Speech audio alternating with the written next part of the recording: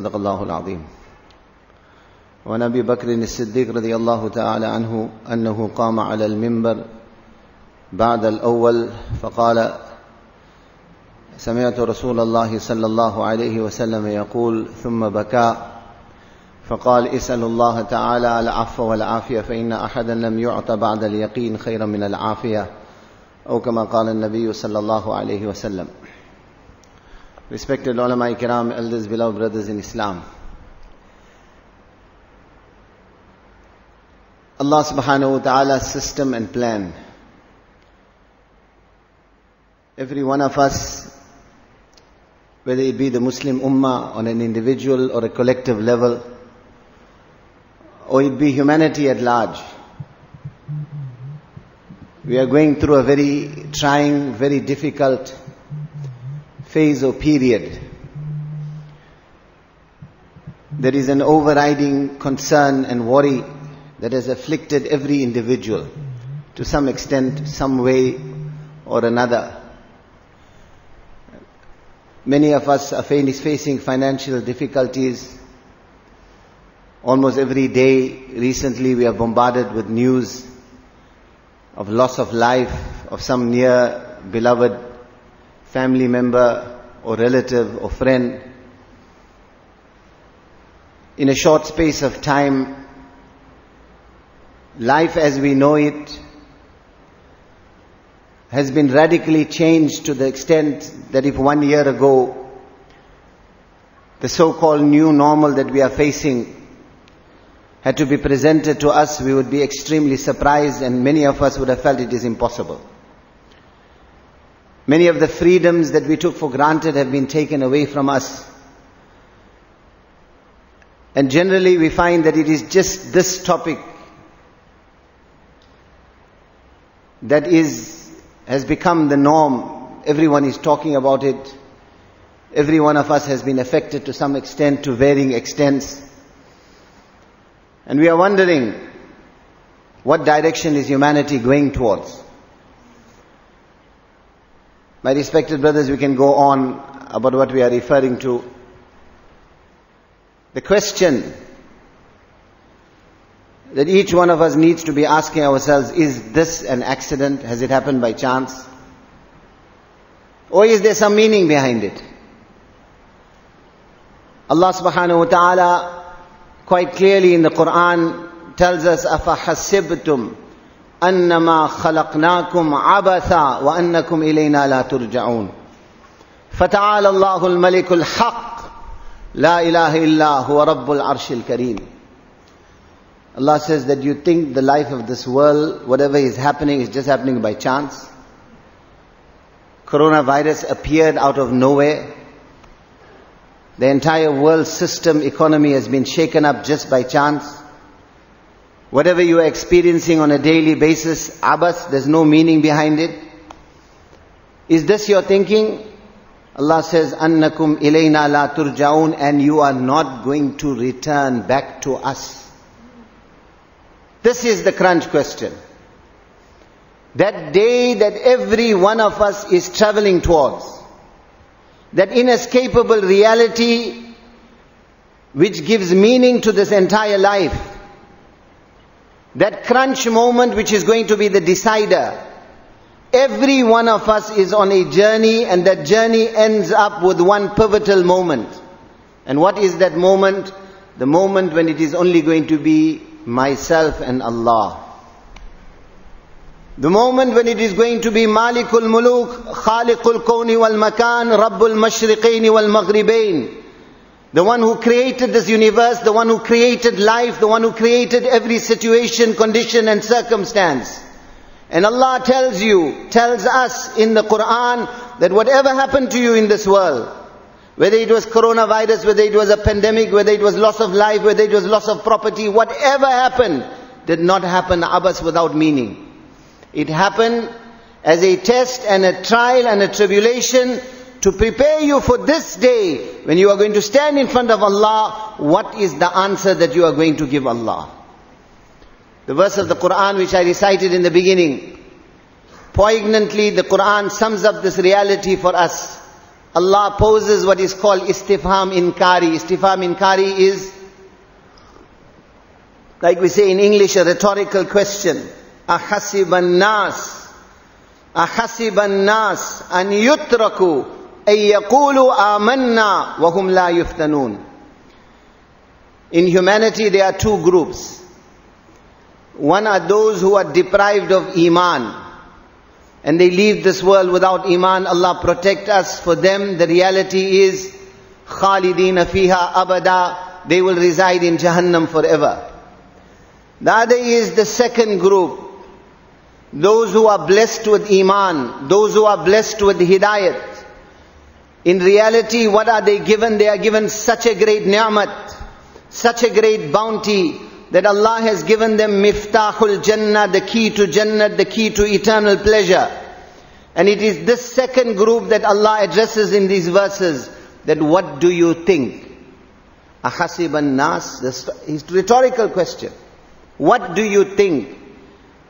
Aqal mara gaya? Has your intelligence been destroyed? What is wrong with you? This is the connotations of this verse. What is wrong with you? What is your perception of reality?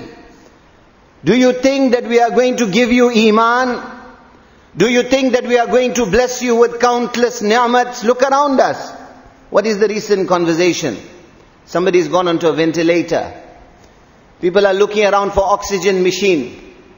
Recently when there was the load shedding, the worry was those patients that are at home, that are using those apparatus, what will happen during that 2 or 3 hours when the lights cut off? Whether it was the sick patient itself, or whether it was his family members, or whether it was those associated with him, helter-skelter, all of us were running in different directions for what? The concern about oxygen, the concern about the respiratory system, the concern about breathing difficulties. How many of us took a few seconds to pause and consider? 9 months in the womb of the mother, that child did not breathe. If it breathed, it would have died. There was a door in the heart of every child, you and I, that was locked, that was not allowing the oxygen to come in.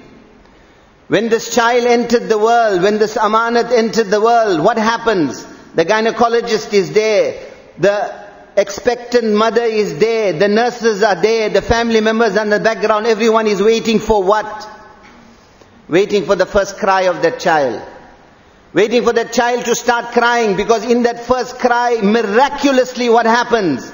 Allah's system, that door opens, that's in the heart. And for the rest of the life of this child, that door will remain open. Once that door flings open, the lungs start. What is the lungs? Just a piece of flesh. 1.3 kilogram plus minus is the weight of an adult person's lungs. Right hand side, left hand side, piece of flesh. What is the reality? 300 to 500 million air sacs. If that lung had to be stretched out, it will form a distance of 2,400 kilometers. 50 billion tubes are transporting 10,000 liters of blood every day to your lungs. Where did this intelligence come from? Where did this understanding come from beforehand? That in order to purify your blood, you need to give it a bath in oxygen. Outside, 21% in the atmosphere, Allah has kept the level of oxygen constant. The sun is working for you, the leaves are working for you, the plants are working for you, the vegetation of this world is working for you. In fact, it is said the Amazon jungles of South America are the lungs of the world. Allah has put countless creations, countless balances, countless interbalances into place to produce this beautiful, fundamental, mind-boggling system that 20,000 times a day, you and I are breathing in and out.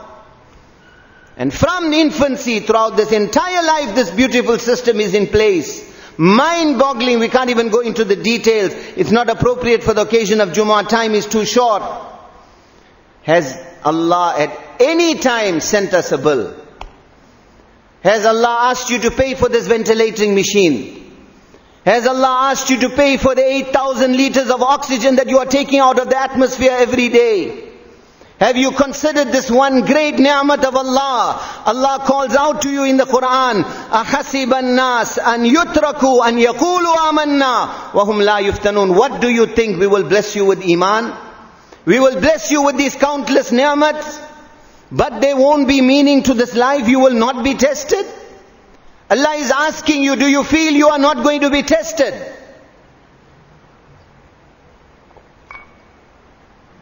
Is my Jannat so cheap? Is there no price tag? I often give this example, explaining this verse. Ibrahim bin Adham rahimahullah, one day he wanted to use the public toilet facilities.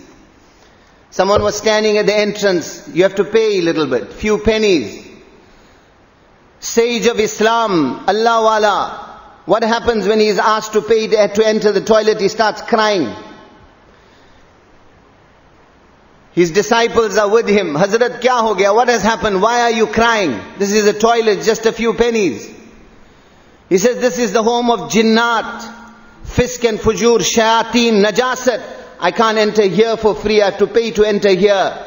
How am I going to enter Allah's Jannat for free? Is Jannat so cheap? Ala inna silat Allahi ghaliya. Ala inna silat Allahi al-Jannah. Allah says, listen, the price of Allah is expensive. Every one of us wants this. It is expensive. Allah's price is Jannat. That is the goal. And Allah says, you will be tested. وَلَقَدْ فَتَنَّ الَّذِينَ مِنْ قَبْلِهِمْ فَلَيَعْلَمَنَّ اللَّهُ الَّذِينَ صَدَقُوا وَلَيَعْلَمَنَّ الْكَاذِبِينَ. Allah says, we tested the nations of the past. You people of Iman also will be tested. And what is the underlying objective? We will make it known. We will make it apparent. We will make it clear. Who is sadiq in his Iman? Who is sadiq in his relationship with Allah?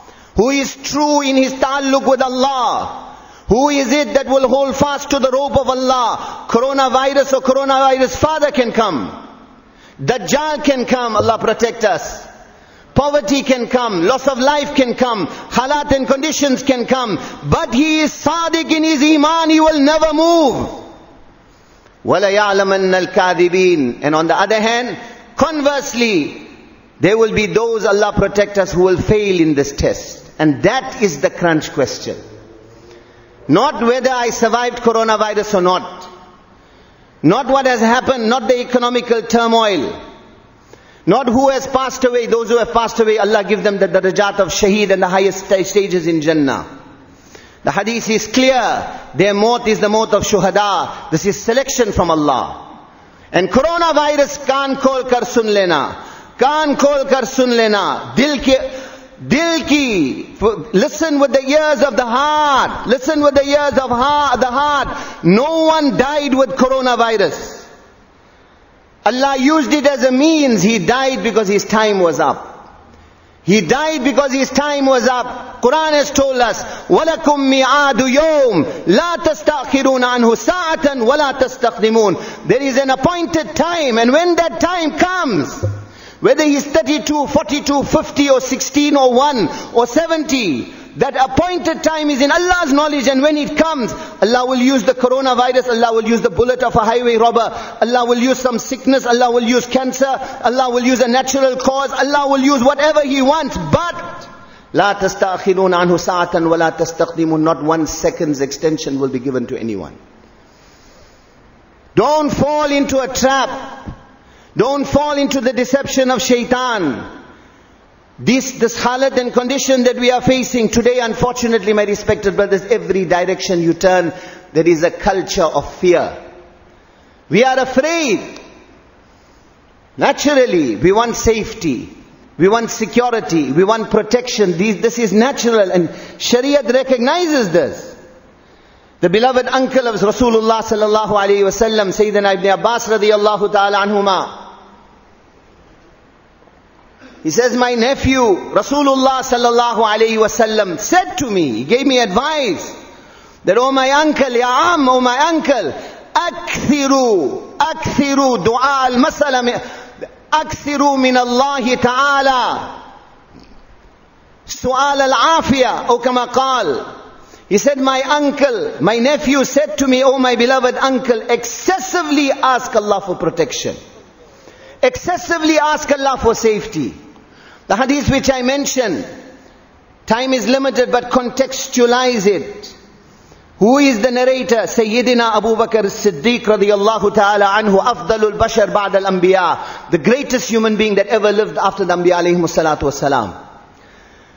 He delivers a khutbah where? On mimbarul Rasul sallallahu alayhi wasallam, on the mimbar of Rasul Pak sallallahu alayhi wasallam.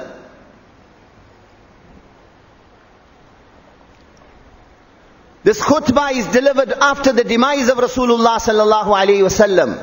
There was turmoil. This was also a test from Allah. The greatest calamity that ever befell humanity was the loss or the demise of Muhammadur Rasulullah sallallahu alayhi wasallam.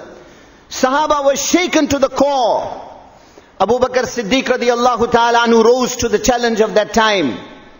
He is now delivering a khutbah. Decades of suhbat with Rasulullah sallallahu alayhi wasallam. What is the message that he chooses to deliver? He says, I heard on the same mimbar my beloved Rasulullah sallallahu alaihi wasallam 1 year ago. I heard on the same mimbar. What message? What was so important? Contextualize this. Abu Bakr says this, I heard directly from my beloved 1 year ago on this mimbar, and then he starts crying. Such was his love for Rasulullah sallallahu alaihi wasallam. And then he said, my Nabi said, Is'alullah ta'ala al-afwa wal-afiyah. Is'alullah ta'ala al-afwa wal-afiyah. He said, beg from Allah, cry before Allah, make dua before Allah for forgiveness and for protection. Why? This is a human nature. We want to be protected, we want to be safe, we want our families to be safe. But do we let this culture of fear overtake us?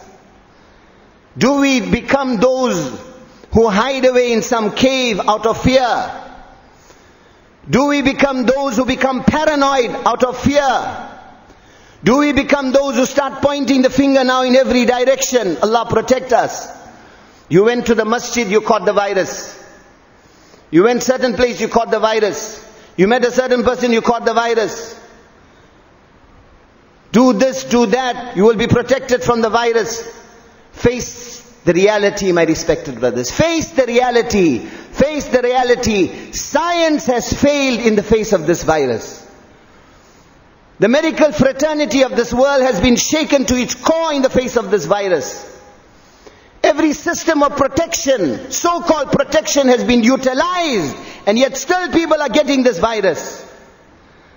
It's not an accident, it's not a coincidence. It is Malikul Muluk, Allah, waking you up to the reality that by the qasam of my Allah, no blade of grass moves in the heavens on the earth without the permission of Allah. No one of you will get this virus without the permission of Allah. This virus cannot exist also without the permission of Allah. It is Allah in control. It is Allah in control. Turn back to Allah. Turn back to Allah. Knock on the door of Allah. Listen to this khutbah that Abu Bakr radiyallahu ta'ala gives on the authority of Muhammad Rasulullah sallallahu alayhi wasallam. He said, ask Allah for protection. And then what does he say? فَإِنَّ أَحَدًا لَمْ يُعْتَ بَعْدَ الْيَقِينِ خَيْرًا مِنَ الْعَافِيَةِ. Allahu Akbar. This sums up the entire reality for us.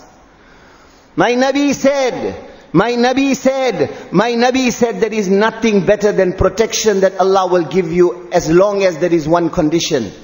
One condition my Nabi attached to it. بعد اليقين من العافية. Nothing is better than protection as long as your yaqeen in Allah is intact. As long as your yaqeen in Allah is intact. It is not that mask that protected you. It is not your social distancing that protected you. It is not your isolation that protected you. It is Allah that protected you. And if you got the virus, it was His design. Yaqeen, conviction. Because on that day, in Allah's court, this is the thing that's going to count. This is فَلَيَعْلَمَنَّ اللَّهُ الَّذِينَ صَدَقُوا وَلَيَعْلَمَنَّ الْكَاذِبِينَ. This is it where Allah says we will find out who was true. You said La ilaha illallah Muhammadur Rasulullah, were you true? You said, فَعْلَمْ أَنَّهُ لَا إِلَهَ إِلَّا اللَّهِ. You said, رَبُّ الْمَشْرِقَيْنِ وَرَبُّ الْمَغْرِبَيْنِ. You said, رَبُّ الْمَشَارِقِ وَرَبُّ الْمَغَارِبِ. You said, رَبُّ السَّمَاوَاتِ السَّبْعِ وَرَبُّ الْعَرْشِ الْعَظِيمِ. You said, إِن يَمْسَسْكَ اللَّهُ بِضُرٍّ فَلَا كَاشِفَ لَهُ إِلَّا هُوَ وَإِن يُرِدْكَ بِخَيْرٍ فَلَا رَادَّ لِفَضْلِهِ. You said, Allah, you are my Malik. Allah, you are my Hafiz. Allah, you are my protector. Ya Allah, I can never be harmed without your permission. I can never be benefited without your permission. You read La ilaha illallah. This was your iman. You said to Allah, my life is in your hands. My death is in your hands. You said all this. Allah says, we want to see whether you were true in this. At your hour of need, when my test came, when the halat came, when the condition came, did you shrivel away in fear somewhere? Did you start pointing the finger of blame elsewhere? Did you abandon the house of Allah? Or did you get up in the dead of night and cry before Allah? Did you frequent the house of Allah? Did you knock on the door of Allah? Did you connect yourself with Allah? Allah says, we were testing you. And the objective of this test is that. Now when I was in hospital, one of the staff, Muslim, said to me, let's see what is going on. People are dying in every direction. So I said, we are people of Iman, this is coming from Allah. Then I asked this person, why do you think it's coming? So what was the answer? The answer that every one of us, majority of us tend to gravitate towards. What is the answer? People's actions are gone bad. People have turned away from Allah. Look at the worldly situation. My respected brothers, halat and conditions are not there for us to focus on the actions of others. Halat and conditions are not there for us to start pointing the fingers at others. Halat and conditions, what does Quran tell us? You want afiyat, you want protection, you want comfort, you want succor. You want my Allah who is Qadir Mutlaq, who in 1 second brought this virus to take it away. You want the condition to be changed. What does Quran say? Inna Allah la yughayyiru ma biqawmin hatta yughayyiru ma bi anfusihim. Allah says, introspect. Introspect. Look within yourself. Allah will never change the condition until you don't change. Not the next person. My Nabi in the first khutbah he delivered sallallahu alayhi wa sallam in Madinah al-Munawwara, what did he say? Man aslaha ma baynahu wa bayna Allah aslaha Allahu ma baynahu wa bayna khalqi. He said, you correct your relationship with Allah. You ask yourself. Today you picked up the phone and certain friend passed away. Yesterday it was your auntie. The day before it was your uncle. You were reminded about your mortality. You were reminded about all your financial plans and big businesses and big plans you made for the next 10, 15 years are meaningless. You were woken up to the reality that this is mata'ul khurur, a life of deception. You heard of those people whose buildings are not even complete and have already gone into the qabr. So-called before their time, or whatever it may be. You heard all this. You were faced with all this reality around you. What did you do? Did you focus on others? Did you start pointing the finger at others? This is the trap of shaitan. The requirement, my respected brothers, is point the finger to yourself. Point the finger to yourself. And ask yourself, this condition has come from my Allah. Has it taken me closer to my Allah? Am I knocking the door of Allah? Have I made tawbah? Have I changed my life? Have I asked Allah forgiveness for my major sins? Have I revised my objectives and understood? My Nabi said, Ud nafsaka min ahli al-qubur. Count yourself amongst the residents of the grave. Have I analyzed my objectives in my life? Am I crying in dua? Have I come back to the masjid? Allah protect us. Allah forgive us. I hope I am wrong. As an ummat we have failed. As an ummat we have failed. Our masjids are empty. When it was 4, 5 safs, it's 2 safs. In every direction we can blame the authorities, blame whoever you want. The question is, has this brought us closer to Allah? Has this condition brought us closer to Allah? That is the only question. If it has brought you closer to Allah, if you are frequenting the masjid, if you have changed the objectives of your life, if you have understood that you are on borrowed time, this time has to be given to the service of humanity, this time has to be given for the work of Rasulullah sallallahu alaihi wasallam. If you have made that decision with Allah, then by the qasam of my Allah, everyone around you can die. You can lose everything, but you have gone closer to Allah. I'm sitting on the mimbar. 100 qasams, there is no one more successful than you. But if this has not happened, if this test has not taken you closer to Allah, if it has made you abandon the masjid, if it has made you abandon Allah, if your ma'yar of Quran and dua and crying before Allah hasn't increased, if you have entered into a culture of fear, you are afraid of your own shadow, you haven't connected yourself with Allah, you haven't understood that He is my Malik, He is in control, there is still time.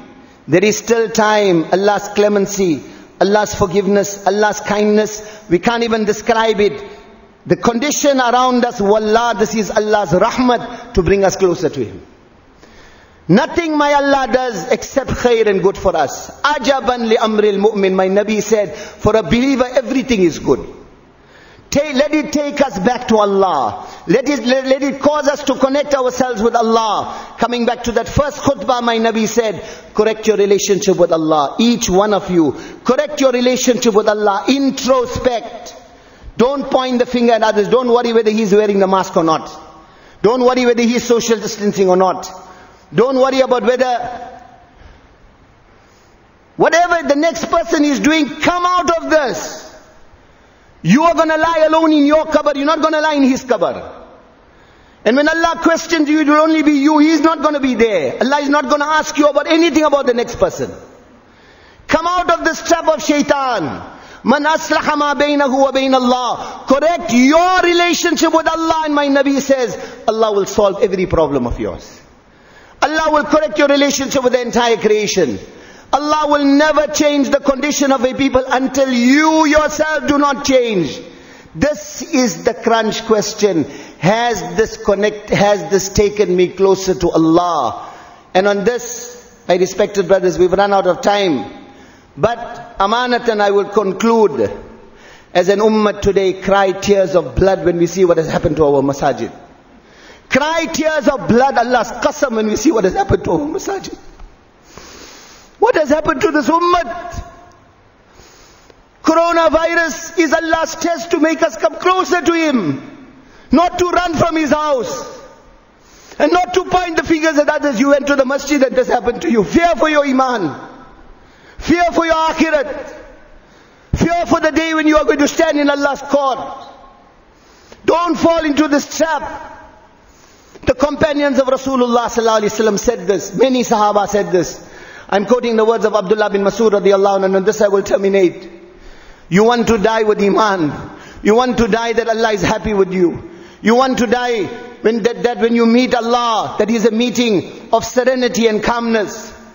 That is our goal and our objective. He says, Man sarrahu, kaan khol kar sun lena. Man sarrahu an yalqa Allah ghadan muslima falyuhafiz ala hadhihi haulai salawatil khams haythu yunada bihinna. فإن الله تعالى شرع لنبيكم سنن الهدى وإنهن من سنن الهدى. He said, any one of you. Many Sahaba said this. Abdullah bin Mas'ud, I'm quoting, radiyallahu anhu. Any one of you who wants to meet Allah with his iman intact, with his deen intact, with his akhirat intact, then guard religiously your 5 salah in the masjid.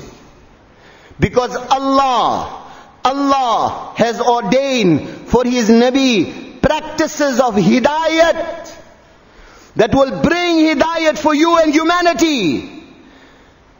And this salah with jamaat in the masjid is amongst those practices of hidayat. وَلَوْ صَلَّيْتُمْ فِي بُيُوتِكُمْ كَمَا يَفْعَلُ هَذَا الْمُتَخَلِّفُ عَنِ الْمَسْجِدِ لَضَلَلْتُمْ. Abdullah bin Mas'ud radiyallahu anhu says, if you will start getting into the habit of making salah at home, and in the latter part of this hadith, because of running out of time, he has mentioned that in our time, in the time of Rasulullah sallallahu alaihi wasallam, it was only the munafiq that would do this. Ma'lumun nifaq, whose nifaq was known. Only he would read salah at home and not in the masjid. Abdullah bin Mas'ud goes on, if you will do this, la dalaltum, you will go astray. Allah protect me, protect you, and protect the entire ummah. If you will abandon this practice of hidayat, wallah, my respected brothers, take the precautions. Don't argue with one another about this. Focus on yourself. Focus on yourself.